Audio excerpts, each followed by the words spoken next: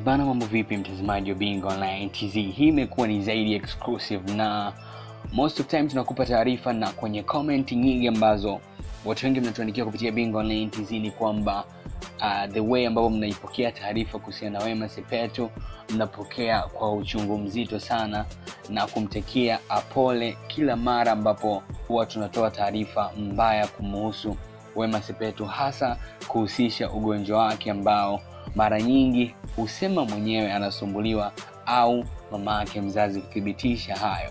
Sasa kuna vitu ambavyo vimetrendi kwenye mitandao ya kijamii kumuhusu Wema Sepetu na mimi nikaona si vibaya nikakuletea hapo ulipo, na ambavyo vimetrendi kwenye mitandao ya kijamii kumuhusu Wema Sepetu vinahusu hivi. Yani kwa mfano nikianza na hili hapa kwamba Wema Sepetu atakufa na hawezi kuolewa na nisipofanya mkesha wa kumwombea binti huyu atakufa.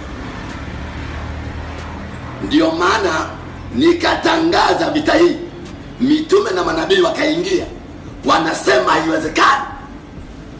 Nikamwambia sikizeni, nyinyi hamjanituma mimi.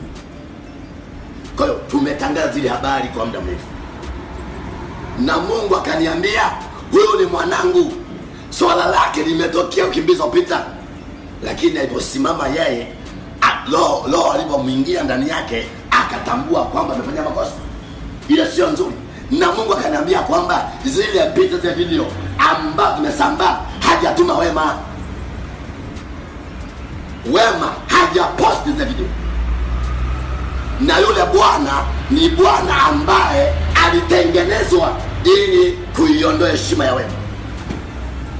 Yule mchumba yule hata ambaye aliyokuwa amembika pete sio mme halali wa maisha yake. Na Wema kama Wema huyu hataolewa nje ya mipaka ya nchi ya Tanzania, kwa kuwa Mungu wangu ninamwelewa, akiongea na mimi anatokea. Na baada hapo nikaitangazia kanisa.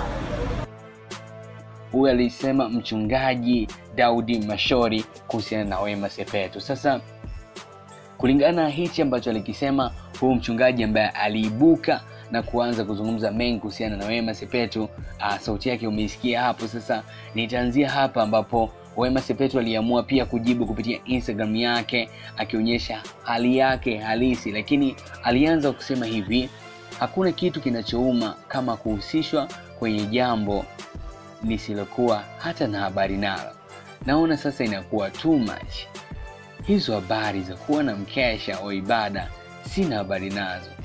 Niliposikia kwa mara ya kwanza nilichukulia poa, na pia maana ni sehemu ya kuomba Mungu, nikaona ni sawa. Ila sasa naona imekuwa kama Wasafi Festival jamani, maana ni interview na matangazo, utasema ni show.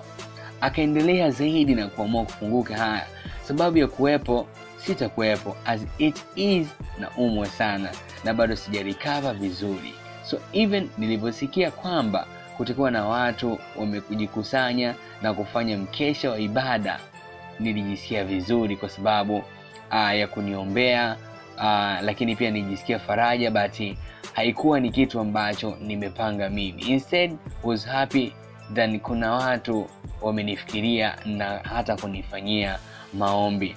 Lakini hakuamua kuishia hapo, akaendelea zaidi na kusema sasa kaka, babangu mchungaji, mbona naona kama unafanya daraja jamani?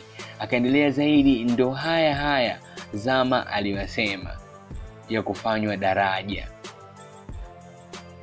Nilivunja daraja, halipo tena na sitokubali kuendelea kufanywa daraja wa mtu yoyote yule.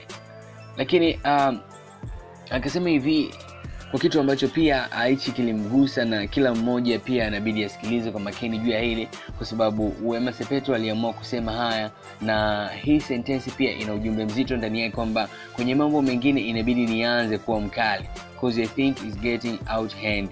So with all due respect, natamka leo hii mimi ni kama Wema Sepetu, siwezi kuwepo katika hilo tamasha na alikuwa katika plani yangu. Niliita tamasha sababu ya maombi huwa hayaendi kwa mtiririko huu. Design kama Wema Sepetu alianza vyema sana, lakini baadaye alionyesha kutokupendezwa na hichi ambacho kimefanywa. Na yawezekana bila shaka Zama, yani Zamaradi, yawezekana alizungumza chochote kuhusiana na Wema Sepetu, na alichokizungumza ni kuhusiana na Wema Sepetu kufanywa daraja la mafanikio ya watu wengine. Sasa Madam Wema Sepetu ameamua kutamka wazi rasmi kwamba hataki kufanyikwa daraja la mtu yoyote, na pamoja na hayo, kama alivyokuambia kwamba yeye anaumwa sana na bado hajalikava. Kwa hivyo kama watu mnafikiria kuhusu yeye, mnamuombea kuhusu yeye, endeleeni kufikiria, endeleeni kuomba kuhusu yeye. Lakini wakati huo pia nikukumbushe, Madam Wema Sepetu yupo nje ya kifungo kwa dhamana ambayo amewekewa. Kwa hivyo tunatarajia baadaye siku kadhaa mbele, tarehe 20, basi Wema Sepetu ataendelea kuhakikisha kwamba kesi yake inafikia wapi na kila kitu kiende sawa kabisa. Najua kila mmoja anamtamani kumuona Wema Sepetu akienda vizuri, lakini kubwa ambalo limeleta matumaini, movie ya Daddy ambayo pia amemshirikisha msanii kutoka nje ya Tanzania, basi ameweza kuiposti kwenye Instagram yake kipande tu na kuonyesha namna gani mambo itapatikana. Itapatikana kwa shilingi 7,000 za Kitanzania na itapatikana kwenye application ambapo maelezo yote yapo kupitia Instagram ya Wema Sepetu. Ukitembelea pale utajua namna gani ambavyo unaweza kupata kuiangalia movie yako ya Wema Sepetu kwa mara ya kwanza. Still bado tunampenda sana Wema Sepetu. Niliona haya kupitia comment zenu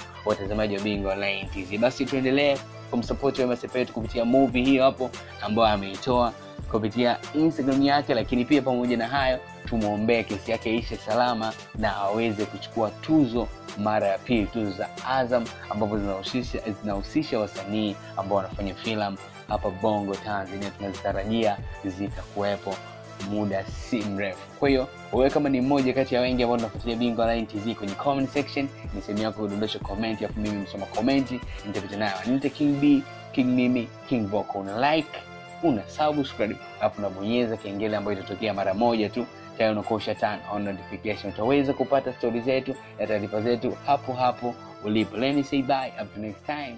Yeah.